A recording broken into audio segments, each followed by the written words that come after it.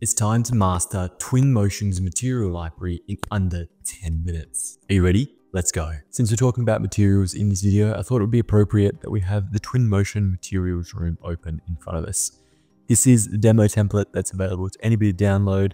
You just simply go to the home page, go to the learning tab in the top left-hand corner, and either download or open the materials room. Now, depending on the caliber of the computer, you may or may not need to drag the preferences down. Control P opens up our preferences, or edit up top goes to preferences, and then just lower the quality to where it's a little bit more manageable for your computer. This has a lot going on, so it may be relatively slow.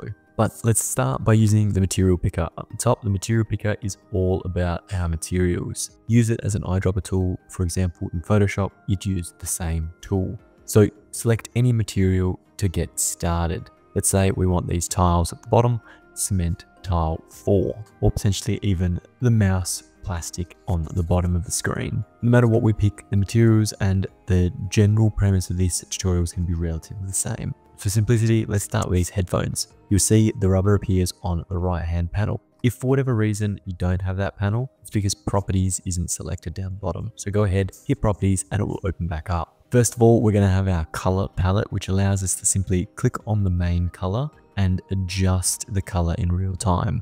So as we slide up and down, that color real time is going to change, and we can adjust the base layer. For a simple rubber like this, it's really easy because it's a base color. But if we were on tiles, for instance, that had a texture over the top, well, changing that color would do different things depending on the base color itself. If we come back to our headphones, we can play with our grunge, which if we zoom into these headphones, basically just creates a little bit of dirt, a little bit of fingerprints, things like that. So we can slide in, slide out to see what we want. If we want like an almost camouflage effect, that could also be used with this feature here. Luminosity basically increases and decreases the brightness produced by that texture.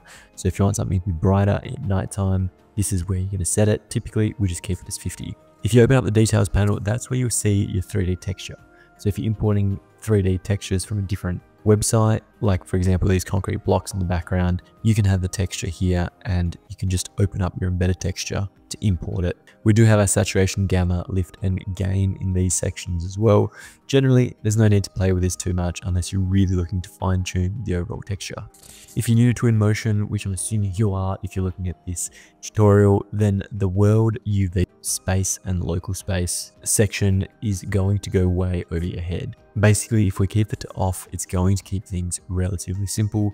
We can randomize our UV to make sure we're not getting the same pattern repeated. However, once we start looking at world space and local space, that's when we're actually talking about mapping these textures directly in line with the 3D model and making sure they're perfectly aligned and sync exactly how they need to be in the real world. So for instance, if we're looking at that brick wall and we needed it to align at a perfect position, we could go ahead and play with our world space and our local space, but we're diving too deep for this tutorial. Rotation, relatively self-explanatory. It rotates the texture around. Scale, same scenario, makes it bigger, makes it smaller.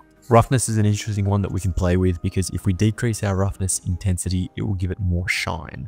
If we increase our roughness intensity, it will completely make it flat and dull. What it also does is kind of remove the edges when you go flat and dull and makes it really sharp whilst taking away all contrast, all shading and everything in between. So if you don't need anything specific, drop it down to 50, keep it where it is. If you want it to be a little bit shinier, we can drop it to about 10%. We've got now shiny headphones. If we were importing it, this is again where we drop it into that texture, but for the headphones specifically, it has one pre-built in. Clear coat is something new that's been added into TwinMotion 2025. Once enabled, basically it does exactly that. It adds a clear coat. It's designed more so for vehicles than anything else, and it also has a roughness and opacity scale. Now, if you're leaving this roughness at 50% and then playing with the clear coat, you're going to see a different result with a little bit more finesse and ability to fine tune exactly how you like. However, for most things, I still find that the roughness works relatively well and you can make that work the way you need. Metallicness works hand in hand with roughness and generally in polar opposites. If you need something to be shinier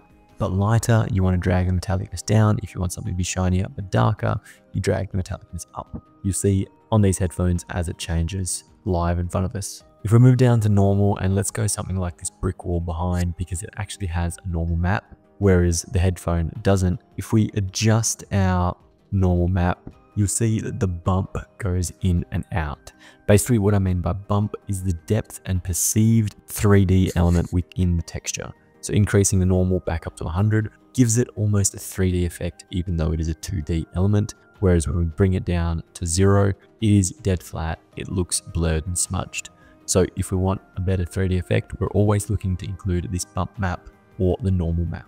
Once again, fine tuning, playing with intensity, height map, we can really fine tune this to get it to look exactly the way we want it. Generally, Twinmotion for every one of their textures has fine tuned things, so you don't have to worry too much. Ambient occlusion generally plays around with the shadows and the textures. Unless you're really being pedantic about your model, this is another one of those things I don't recommend you need to worry too much about. Emissions is only applicable if you're playing with neon lights. If you are, then you simply increase the emission and it will get brighter and create a greater glow. Opacity and X-ray, two more things you don't really need to play with. X-ray kind of gives you exactly what you're looking for, an X-ray effect, see-through. It's only applicable in a couple very unique scenarios. And last but not least, miscellaneous. Two-sided is something I generally turn on for almost everything that's rounded, curved, or concave or convex. It basically allows it to make sure that pattern is distributed throughout the entire model itself and you're not getting any weird gaps. If you keep weather permitted for everything on and make sure you adjust the sound if you're planning on exporting the sound from Twinmotion, that kind of rounds out the general requirements of materials. But this is where we want to get a little bit more advanced. This is where we want to get a little bit more specialized and why we've come into this specifically here. Inside our user library on the left-hand side, we currently have absolutely nothing. And that's because if we go into our Finder, go to Documents, Twinmotion 2025, User Library, we'll see it's completely empty. But back in Twinmotion 2024, in my user library, I had a whole bunch of goodies. Now, this is where you never want to delete a previous version without copying and pasting this across. So as one example, let's just copy this timber laminate and paste it into my 2025 user library. You see, nothing happens immediately. We do need to refresh this scene. Now that we've refreshed Twinmotion and restarted it, we can come into our user library and we'll see our timber laminate appears. This is a material I custom created previously in the past, which allows us to simply drag and drop it directly into any project. For me, it's just the perfect timber veneer, and we can do that with any material that we create, or even stealing from Twinmotion's material room. Let's take a look at this polished concrete look on the right hand side. If we use our material picker to bring it up, we can then click on these three dots next to the preview and go add to user library. It will automatically create that material on the left hand side and we can simply rename it. So for example, we can call this one polished concrete for quicker reference later down the track, and we can go ahead and drag and drop that anywhere. If we wanted to organize and create files, we can do that in Twinmotion or we can do it in our Finder. For instance, if we simply press the plus button, it'll create a new category. We can right click, rename that to timber, and then drag and drop our timber laminate into that. Repeat the same process for concrete and drag and drop our polished concrete in there. So now we have a little bit more of an organized and filed structure. Anyway, that's all from me, team. Thank you so much for watching. I hope you enjoyed the video. If you did, make sure you smash that subscribe button down below. And like always, I'll see you next week.